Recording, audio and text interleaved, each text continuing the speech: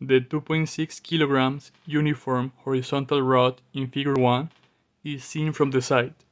What is the gravitational torque about the point shown? Express your answer with the appropriate unit. So from this we extract that we want to know what is the torque done by gravity on this rod. The black dot represents the pivot point, and we see that the pivot point is not in the center. The total length of the rod is 100 centimeters.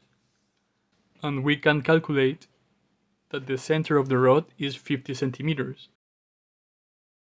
We have 50 centimeters, that's the center of the rod, minus 25 centimeters, it's equal to 25 centimeters. 25 centimeters is the distance between the pivot and the place where gravity acts. Now let's convert 25 centimeters to meters, because we are using the international unit system.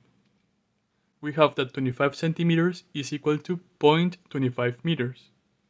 Let's remember that torque is equal to the magnitude of the force multiplied by the magnitude of the radius between the pivot point and the place where the force is applied, multiplied by the sine theta, that's the angle between the radius and the force.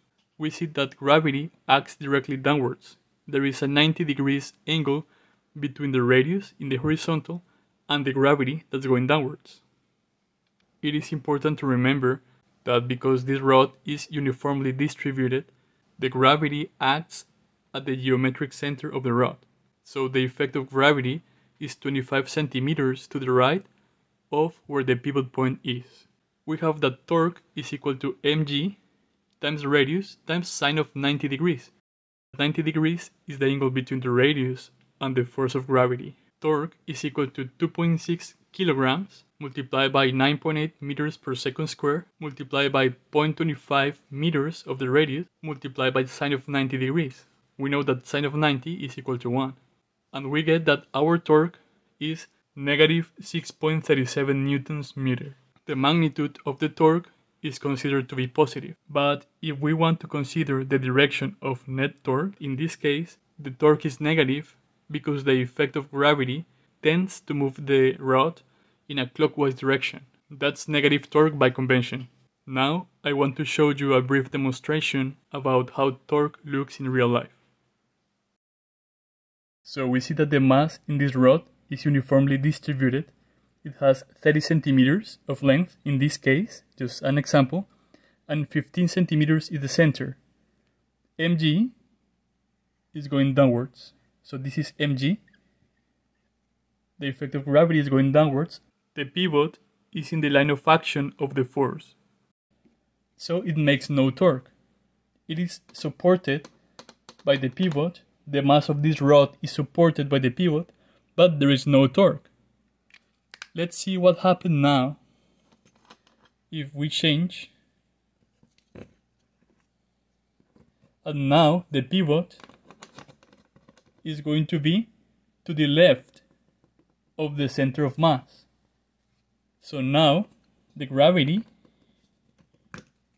now let's take this out, and the gravity continues to be in the geometric center of the rod. But now there is torque because there is a radius and there is a 90 degrees. So now we have torque. Let's see what happens if I let it go. You see, there is an unbalanced torque that produces the rod to move. Force is at a distance and it is perpendicular. So now we have a torque. What happens when this rod gets to equilibrium? Let's see that this is the pivot point. So right now in this state, the gravity acts at the geometric center. In this moment, the pivot is in the line of action of the force. So we see that in this state, gravity makes no torque. But if we go back, the gravity is in the geometric center. In this moment, the gravity makes torque. Okay guys, I hope that you enjoyed this video and demonstration. Remember to like and share it with your friends, your geek friends, your girlfriend, and I will see you in the next video. Keep it going guys.